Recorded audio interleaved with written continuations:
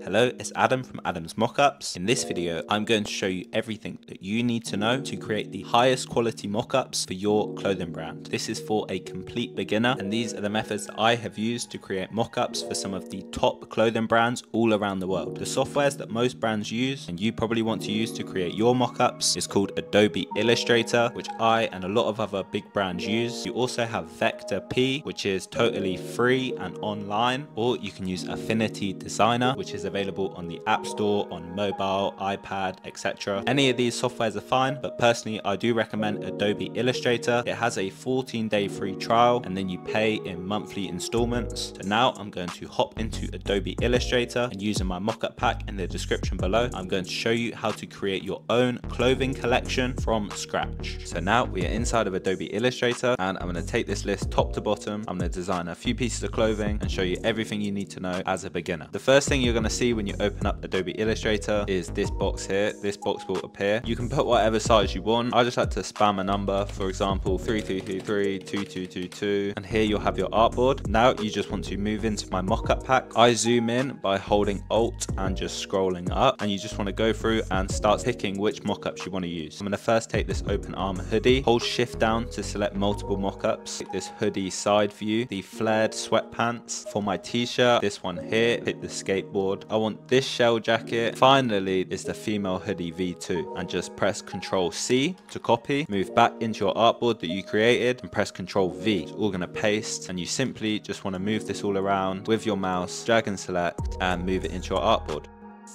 A little pro tip that is actually really important before we do anything, and press like on this video to add it to your liked videos, because I think this is a very good video. But go up to window and you want to select transform. You can click on any of your mockups, and you just want to make sure that scale, stroke and effects is enabled. At default this will be disabled. You can see if I disable this and I make my mockup really big, then the outline is going to get super skinny. But what you can do is enable this, and then if I make this big, it's all going to stay the same. So you want to make sure that you enable it. And the last quick note, you just want to save this. Go up to the top left, file and save. Just pick where you want to save that, give it a name. You've got your toolbar over here. This is the advanced toolbar. You actually don't need this, so I'm going to switch that back to basic. This is what your toolbar will look like. The top tool is just the basic selection tool, probably the tool we use the most, just for dragging and selecting like so. Move things around. Currently these are grouped together, but if I were to ungroup them, the selection tool would select the individual parts like so. Next we have our direct selection tool. The direct selection tool will ignore the grouping, and it will just break through the groups anyway, even though this is grouped together. You can also select the individual points. So if I were to drag and select all of these points down here and drag this up, then we now have a cropped t-shirt. You can make it wider at the base. The next tool that you need is the pen tool. This one is quite advanced, so you probably won't need to use it, but this is for creating your own custom shapes. You can just click and drag. All of these mockups are made out of pen tool lines, so you can click, you can move them around as we did before with the t-shirt. Next on our list is our shape tool. If I hold this down, you can select other shapes. I'll just select the rectangle, for example. I can just start by creating my rectangle. The next one you want to know is the type tool. This is for creating any text. You can just click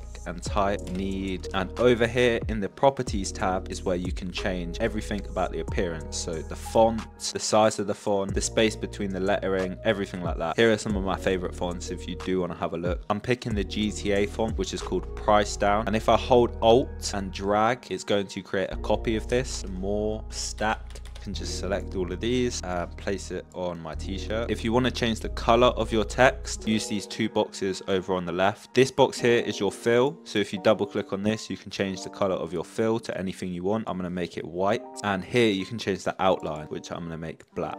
Over in the properties tab, you can change the thickness of your stroke. I'm going to just reduce this to quite thin. There we go. You do the same thing to change the color of anything in Adobe Illustrator. So if I want to change the color of this t-shirt, it's currently all grouped together. I want to ungroup this first, so just press ungroup, select the two bases as well as the collars. I want this sort of washed blue color. Next we have the eyedropper tool. I'm sure I'll use this later, but if I go into my example collection over here, for example, if I just create a circle with my shape tool and select the eyedropper tool, it will just copy over the color. So it'll copy over the blue, the red, the white. If I select this hoodie and use the eyedropper tool, then it's going to copy over the colorway like so. As for adding graphics, there are two types of graphics that you can can use either a PNG or an SVG. Now basically PNGs are made out of pixels and SVG are what you're looking at right now, where I can just zoom in infinitely and it's not going to go blurry. As you can see, if I bring in this graphic here, if I zoom in, eventually it's going to go blurry and you're going to start to see pixels. Whereas if this is an SVG, which you can do, you can turn this into an SVG very easily. Just press image trace up here and you can either leave it like this, or in the bottom right change the preset to high fidelity photo, and it is now an SVG. You can see if I zoom in, it does not go blurry at all. But I'm going to move the queen down here onto the back of the t-shirt. This is the Project Capri logo. You might know this. Shout out Project Capri. I'm going to place this graphic on the front of my open arm hoodie. I want this hoodie to have a sort of red orange tie-dye effect, which you can do by using a gradient. Now this is a bit more experience, but it is honestly super easy. You just press this button down here in the middle of these three. I'm not sure why it's so small. Press this gradient button. You can either have like this swiping gradient or this circular gradient, but you want the last one on the list, which is like a custom gradient, and you basically set these 4 points to the color of your choice and it will blend them together.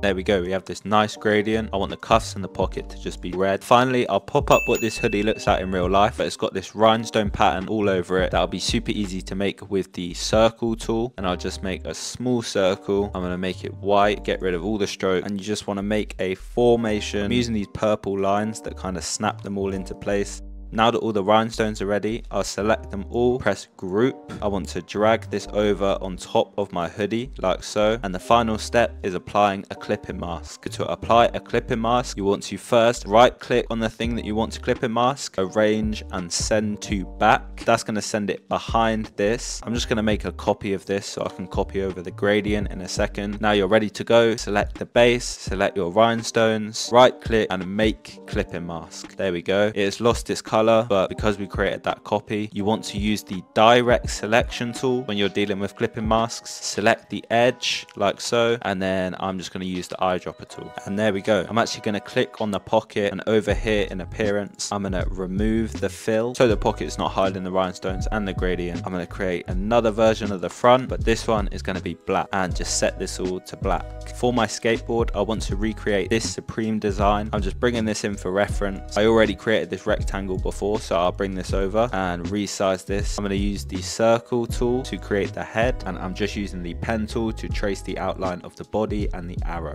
Setting it to red, and I'll drag it over. I'm going to make my box white, remove the outline, and then finally, and I'll Google Supreme box logo SVG, bring this in and resize it. And I now just want to drag over this print like so. On the back, you can see they've got this sort of oak dark wood texture. Same thing, Google dark wood texture. This one here looks good. I'm going to bring it in. I'm just going to bring it in, and again I'm just using that image trace tool to turn it into an SVG. Once again, I'll use the clipping mask, send this to the back, right click, arrange, send to back, select them both, make clipping mask. This logo down here is the finishing touch, and I'll make 3 colorways, 1 red, 1 black and 1 green. Here I am just using all of the fundamentals that we have discussed in this video, such as the selection tool, the direct selection tool, the clipping mask and the image trace tool to customize the rest of my mockups.